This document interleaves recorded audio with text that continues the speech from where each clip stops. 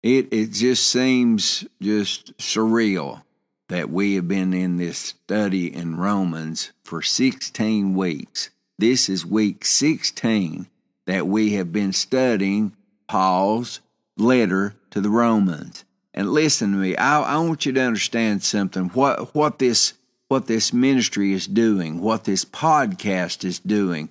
Since June the 21st of 2021, we have been in a In Him scripture study. And when we finish the bookmark that we give away, all you have to do is contact us, and we'll be glad to send you one of these free of charge.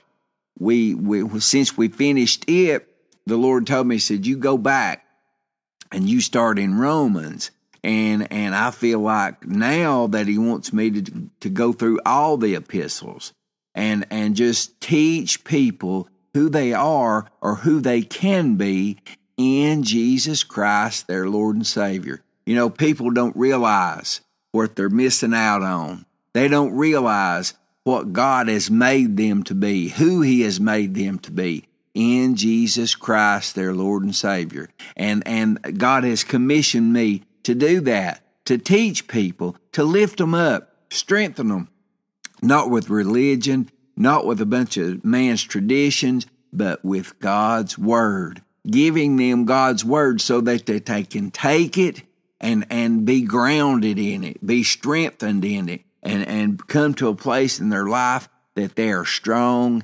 in Him. And nothing in this world that comes against them can conquer them when they come to know and understand who Jesus Christ has made them to be through salvation, through being born again and making Him Lord of their life.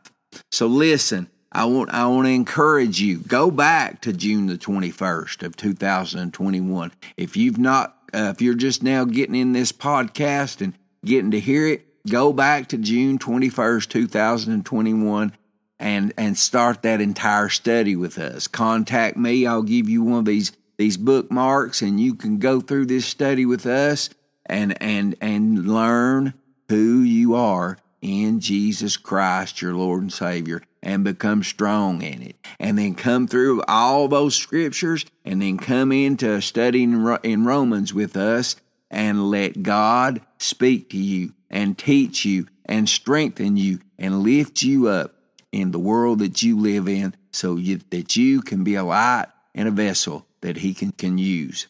I want to take this time to thank all the partners of this ministry. Partners, thank you for all that you do, sowing into this ministry, helping us do what God has commissioned us to do, and that is to teach people His Word, to give them His Word free of charge so that they can live strong in Him.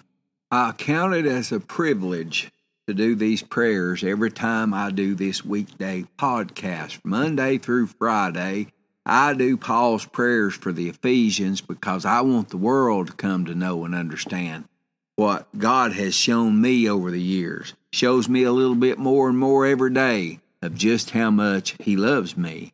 Paul told the Ephesians in Ephesians 1:15, says, ever since I first heard of your strong faith in the Lord Jesus and your love for God's people everywhere, I have not stopped thanking God for you. I pray for you constantly, asking God, the glorious Father of our Lord Jesus Christ, to give you spiritual wisdom and insight so that you might grow in your knowledge of God. I pray that your hearts will be flooded with light so that you can understand the confident hope He has given to those He called, His holy people, who are His rich and glorious inheritance. I also pray that you will understand the incredible greatness of God's power for us who believe Him. This is the same mighty power that raised Christ from the dead and seated Him in the place of honor at God's right hand in the heavenly realms. Now He is far above any ruler or authority or power or leader or anything else, not only in this world but also in the world to come. God has put all things under the authority of Christ and has made Him head over all things for the benefit of the church. And the church is His body. It is made full and complete by Christ, who fills all things everywhere with Himself. Ephesians 3:14 says, "When I think of all this, I fall to my knees and pray to the Father, the creator of everything in heaven and on earth. I pray that from his glorious, unlimited resources, he will empower you with inner strength through his Spirit. Then Christ will make his home in your hearts as you trust in him. Your roots will grow down into God's love and keep you strong. And may you have the power to understand, as all God's people should, how wide, how long, how high, and how deep his love is. May you experience the love of Christ, though it is too great to understand fully. Then you will be made complete with all the fullness of life and power that comes from God. Now all glory to God, who is able, through his mighty power at work within us, to accomplish infinitely more than we might ask or think. Glory to him in the church and in Christ Jesus through all generations, forever and ever. I pray this in Jesus' name. Amen." I thank God. He does. He shows me that love more and more every day of my life. And he does it through his word. He does it through speaking to me and showing me just how much he loves me. And the good thing about all that is that if he does it for me, he'll do it for you. God is willing. He loves you, and he cares for you and wants more than anything in this world to be part of our lives. But you have to allow him in. Glory to God. Let's see what God's word has to say today. Father, I thank you and I praise you, God, for your word.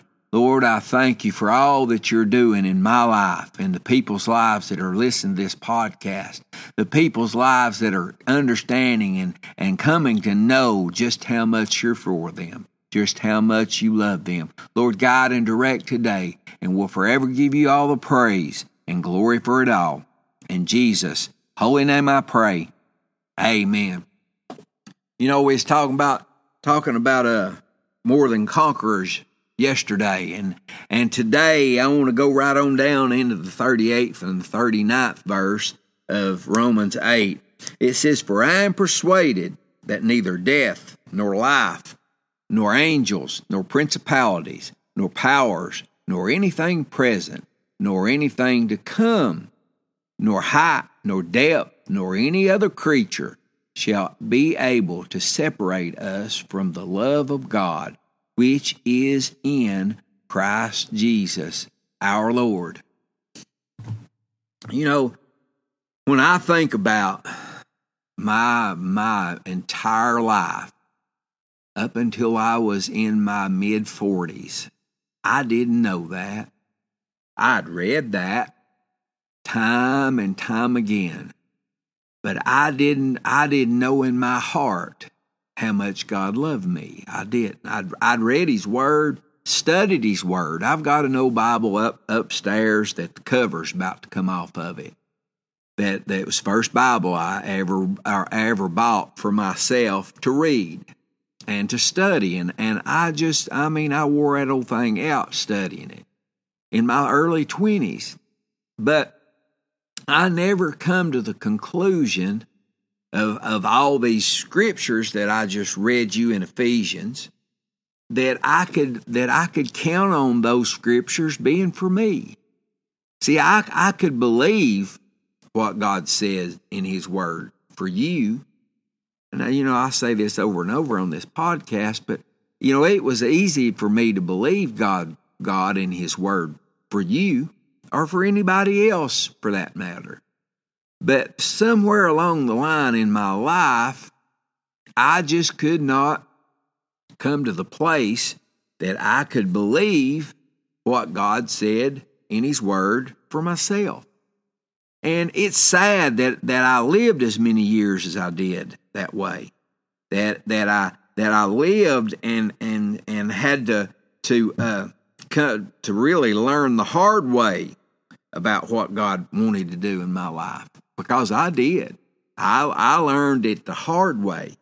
But when I come to realize that Romans 8:38 and 39 was written to me, not only to you and everybody else in this world, but it was written to me. And I could settle it in my heart that no matter what come against me, I could count on God's love. Nothing could separate us from God's love. And when I come to know that, and I got it down into my heart, and it was settled, boy, I mean, it put me on in a completely different world.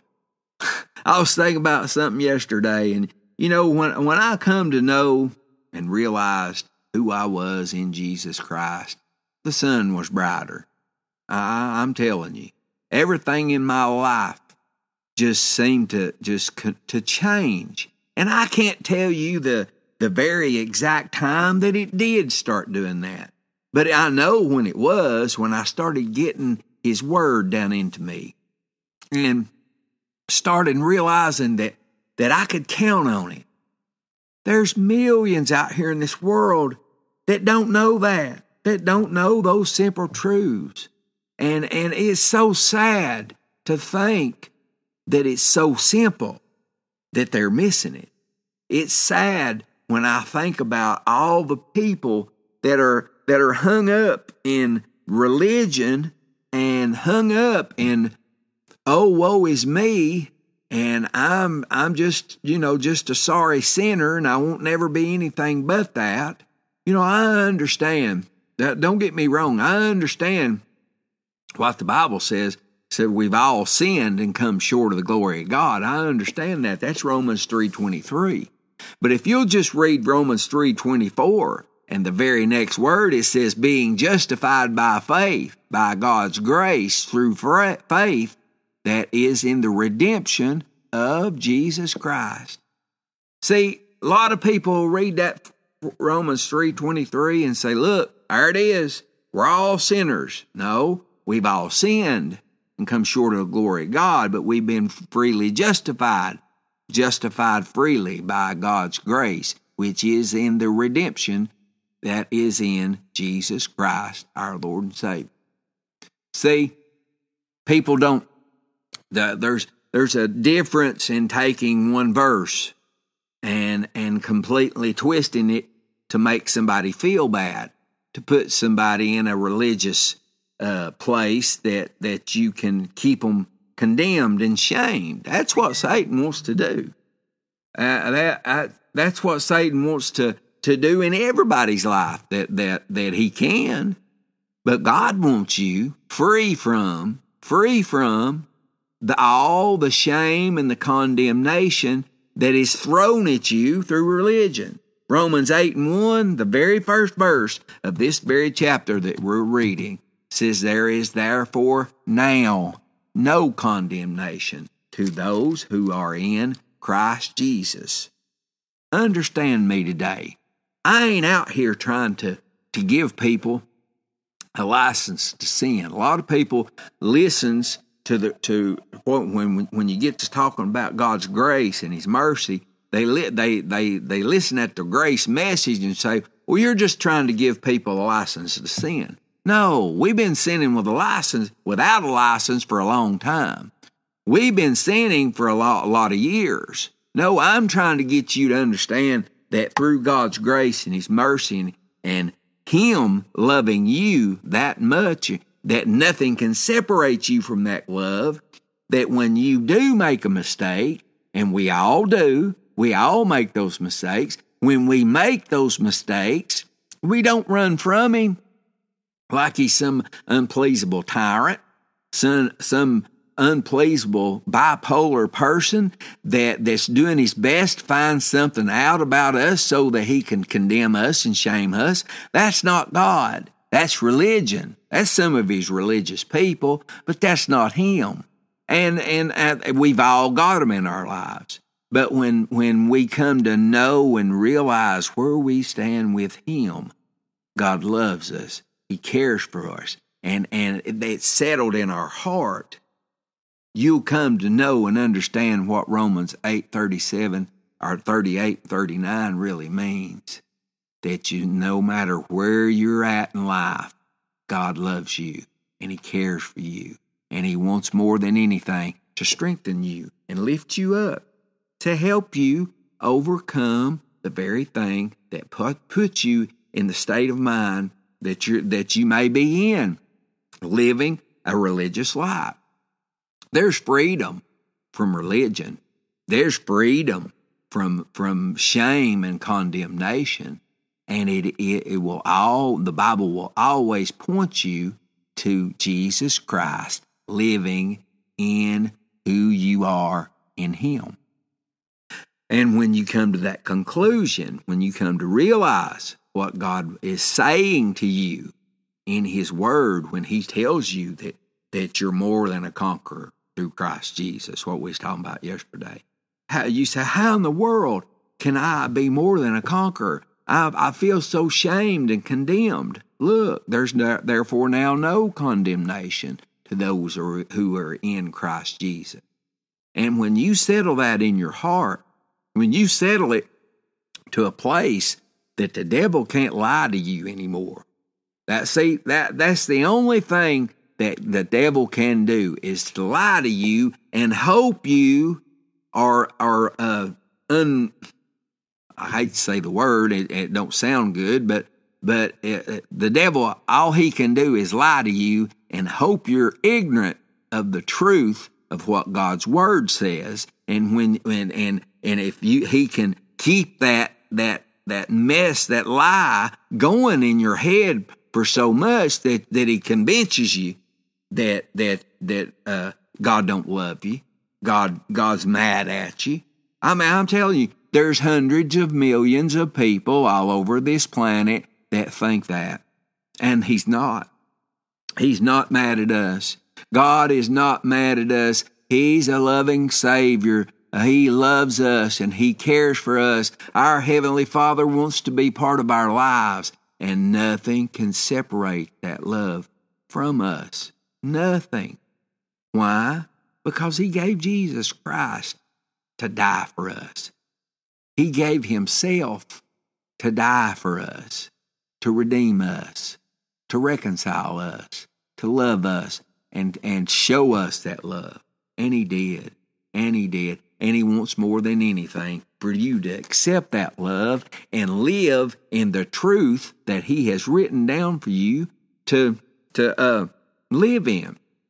Because there's freedom in living in those truths. There's freedom in standing and knowing and understanding that by the grace of God, by God's love and His mercy and His grace, you can walk strong in those truths. God wants you to walk strong today. Now, I've got a question for you. You may be listening to this podcast and you'd say, I would dearly love to be in that position. You may be born again, but you're not where you think you need to be with God. I want to point you to the direction of this study. Find out who God says you are. Quit believing the lies of the devil. But if you've never made Jesus Lord of your life, if you've never been saved, there's millions that believe Jesus is who He says He is, and He done what He said He done. But they've never allowed Him to come into their heart and save them. They've never invited Him in. God loves you. He cares for you. And He wants you to come to Him. And Jesus is that door. He is the door to salvation. He is our salvation. We've got to accept that, though. We've got to believe that. Romans 10:9 said, if thou shalt confess with thy mouth the Lord Jesus, and shalt believe in thine heart that God has raised Him from the dead, it says, thou shalt be saved. It says, for with the heart man believes unto righteousness, and with the mouth confession is made unto salvation. That's all it takes to be born again. That's all it takes to be saved. Won't you be born again today? Won't you allow Jesus Christ to come into your heart and into your life and save you? He wants to save you. He will save you, but you've got to allow Him in. Confess Him today. Make Jesus Christ Lord of your life today, and watch Him change your life forever.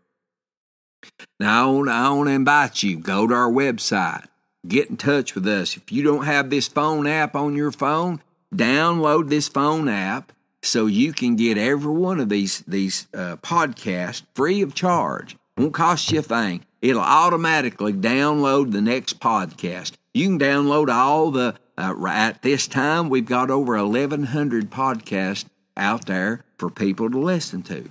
Free. And all you got to do is download the app and set it to automatically download every daily podcast, and you can listen to every one of them free of charge.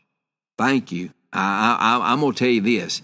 That is made possible by our partners that help us do that. Thank you, partners, for helping us make this ready available to anybody that'll listen.